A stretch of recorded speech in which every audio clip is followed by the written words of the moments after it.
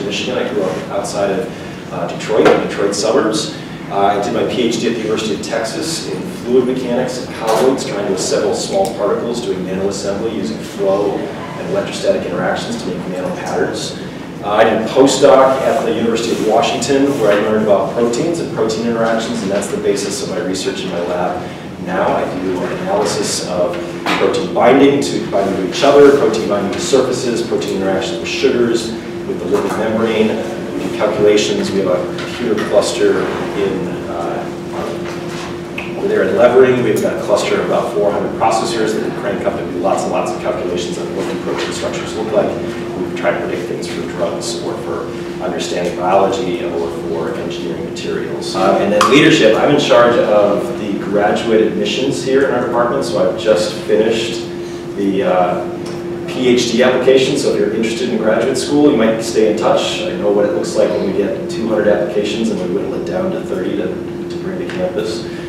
So that's something I do for the department. I also am part of the Diversity Leadership Council of Johns Hopkins. So we meet across all the Johns Hopkins institutions to talk about diversity and inclusion in the institutions. Let's talk about some material. Why do we care to synthesize, analyze, design, build, and operate chemical processes? So that will tell us why we have to do this class. I have a bunch of reasons, so does the book. You guys chose ChemBE, or you're thinking about choosing ChemBE if you're in this class, so I have a feeling you have some thoughts about this too. It will be regular in my class to work back and forth, keep you engaged in answering the questions, so we want to do that right now. Is that 11?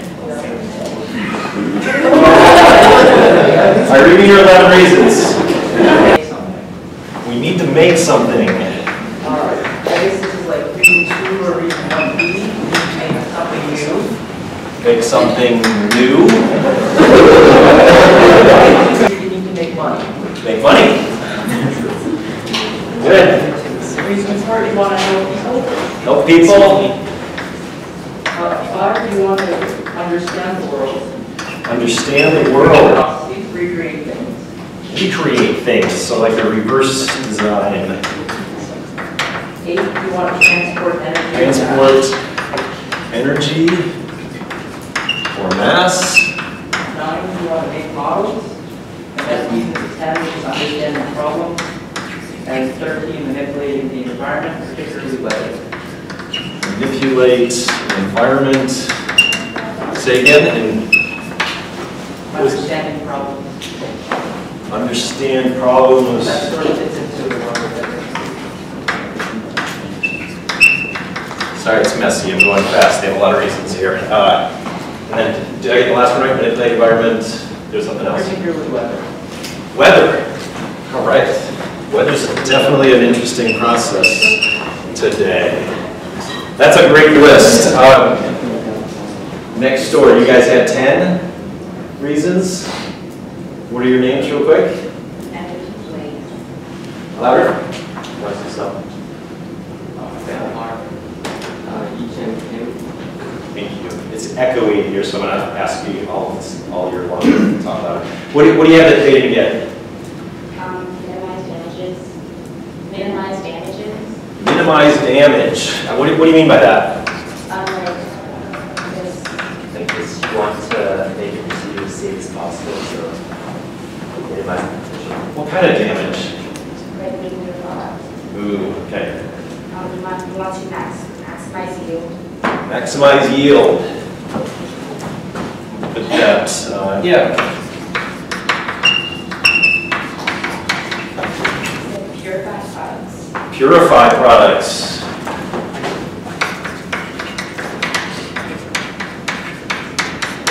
Yeah, we don't want no dirty products. Find ways to use waste products. Use waste. Excellent.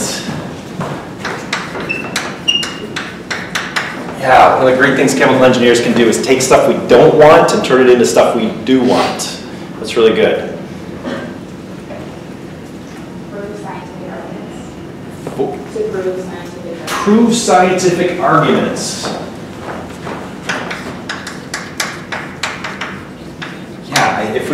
So if we can make it, that kind of proves the theory works, right? That's definitely the design stuff we do in the lab. We want to design it. It might work, but you really have to make it to prove it. Others? Let's see, and then we had, who was next? You guys had 8 or 9 over here? Yeah. Any we've missed? We said that you can produce on an industrial level. So scale up. Yes. You also have consistency in product. Your technique. Consistency. Product. So if we're gonna make something, I want it to be the same every time and high quality. I don't want some of it to be messy. And that kind of minimizes waste as well. That minimizes waste. These go together. Yes. We also said you can perfect your technique. Perfect. What do you mean by technique? Or whatever process you're trying to do. Yeah, so it's kind of like optimize the process in Exactly. some way. You want to do it just the right way and make it as good as possible. Yep.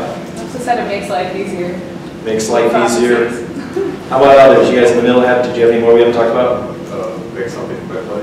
Make something quickly. You might want to do it faster than slower. That Ebola vaccine is almost here actually, which is pretty amazing because I only started working on that a few months ago. So, what else? But if we could have had it 3 months ago, if we could have done it in a week, that would have been awesome. We're working on that. Yes. Like modifying cells or organisms. Modifying cells and organisms.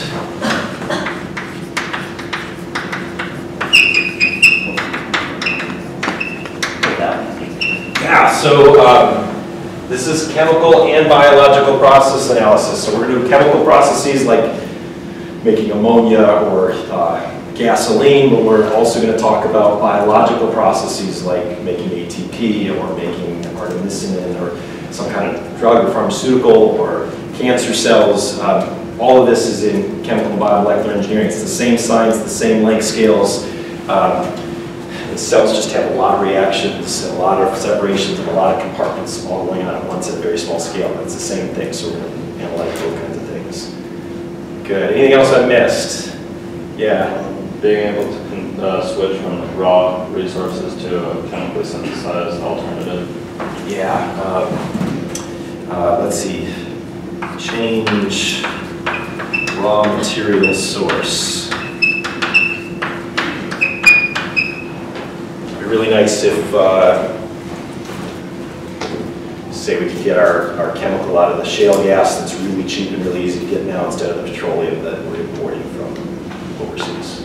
So change the raw material source into something else, or maybe get that energy straight from the sun, something like that from biofuels. Okay, so what does Murphy say? Murphy says, she has 4 reasons for this. So this is Murphy's reasons to make a product with a desired function.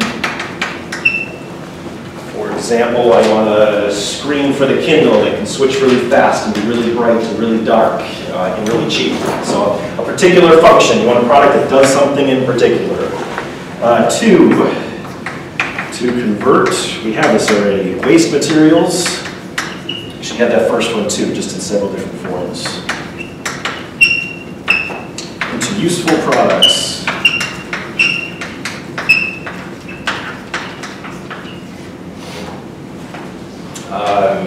Yeah, so we've talked about this. We have all kinds of waste materials. Can we take waste materials and do something useful with them? Maybe hear the Bill Gates toilet. Bill Gates put out, it's about 3 or 4 years ago now, a challenge.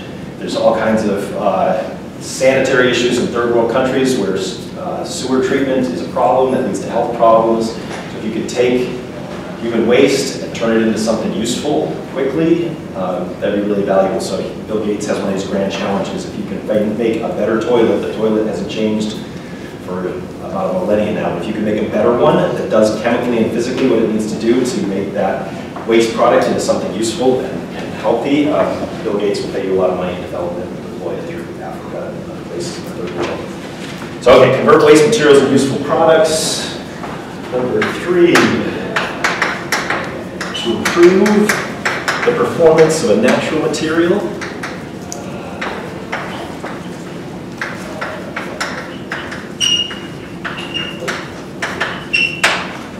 Artemisinin is a chemical in the rubber trees in the rainforest. It's pretty expensive to tear them down and purify it. It can be used as an anti-malarial drug, but we got to kill a lot of rainforest to get to it.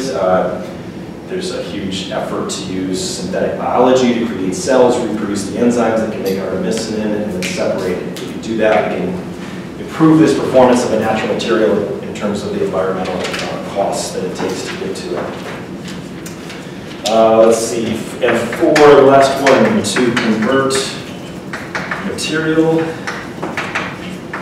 into energy. A lot of chemical engineering is about taking chemicals and turning them into energy, fossil fuels, coal, oil, especially today with the shale gas and the shale oil that's booming in this country and Canada. And how do we do that? How do we convert that material into energy? How do we do it efficiently? How do we do it cleanly? How do we do it safely?